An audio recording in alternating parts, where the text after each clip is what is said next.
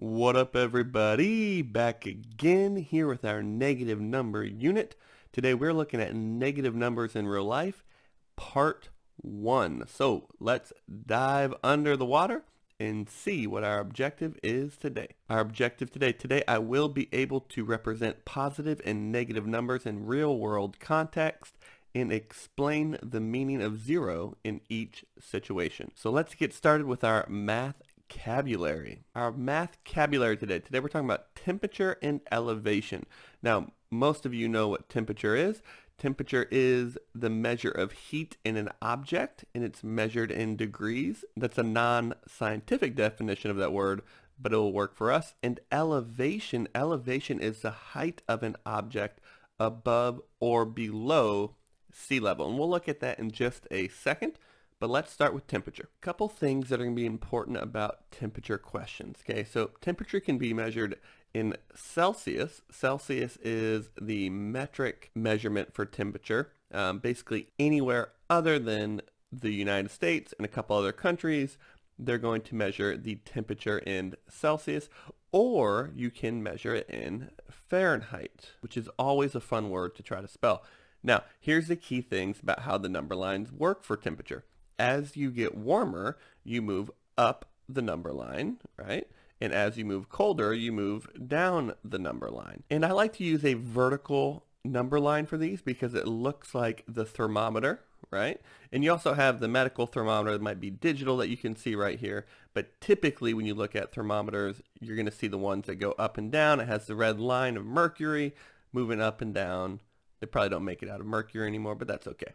All right. If you look at these, you'll notice that they have the same intervals, but this is different than the ones we did last lesson. Instead of counting by 1 in each dash or mark on the number line equaling 1 unit, they all equal 10 units now. Okay. And even though they measure temperature, and even though they both measure it in degrees, so you could say 40 degrees or 40 degrees, 40 degrees in Celsius is much different than 40 degrees in Fahrenheit. So let's start by looking at 0. For 0 degrees Celsius, and this is why most of the world uses it, when you're at 0, this is your freezing temperature, okay?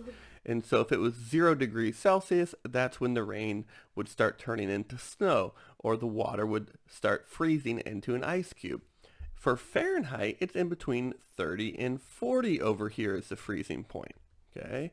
And so if you're below freezing, you could be at 20 degrees, which would be below freezing, but that's not quite at 0. If you get to 0 for Fahrenheit, this is when your nose hair starts to freeze when you're breathing in through your nose. Okay, I lived in Chicago for a while, and it gets so cold when you breathe in through your nose, literally your boogers and nose hairs would freeze inside your nose.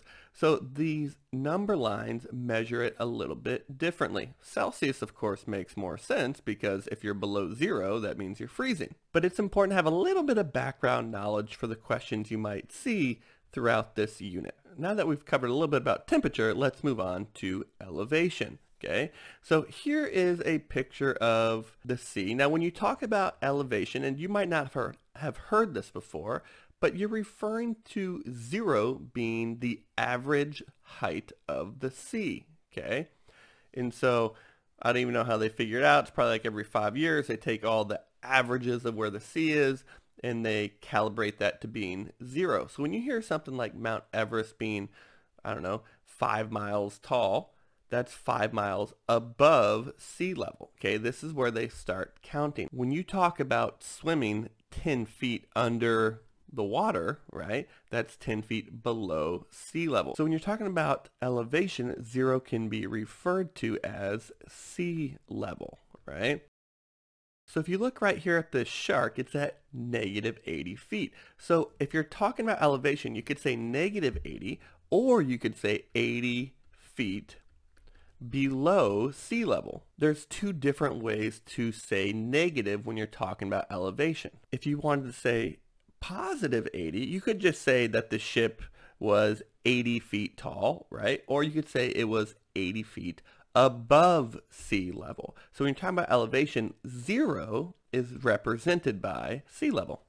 Let's take a look at an I do problem. So our I do problem is about temperature. It says it is currently 64 degrees Fahrenheit in North Carolina and -5 degrees Fahrenheit in Antarctica. Where is it warmer? And so first of all, I'm going to do my sides check. I'm going to say it is warmer blank. All right. And we talked about our temperature and our number line.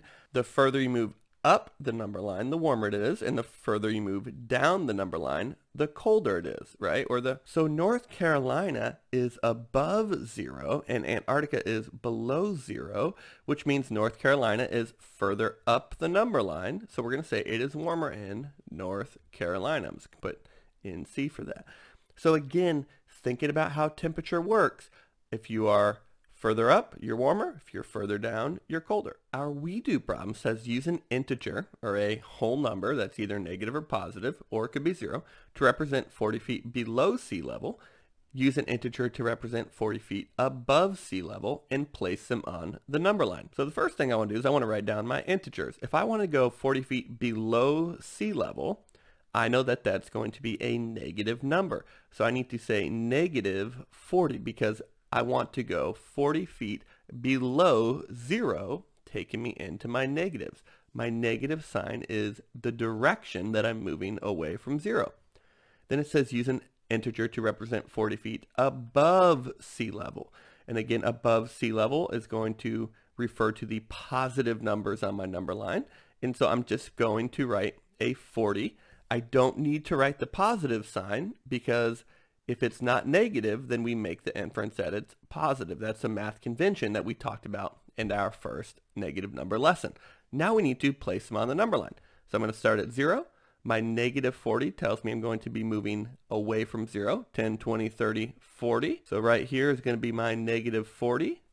And then I want to put +40 on there, which means I'm going to start at 0 and I'm going to move up the number line, 10, 20, 30, 40. And now I've put both of those integers on my number line. Thank you so much for checking us out today.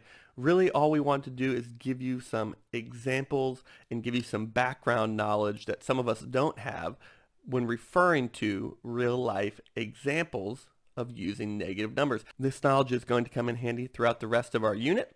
We hope you'll join us for those lessons. Check out our negative number song. If you have not done so already, we would love for you to subscribe, like, and comment on the video. Let us know you're watching. We love to hear from you guys. Again, thank you so much. Instructabeats out.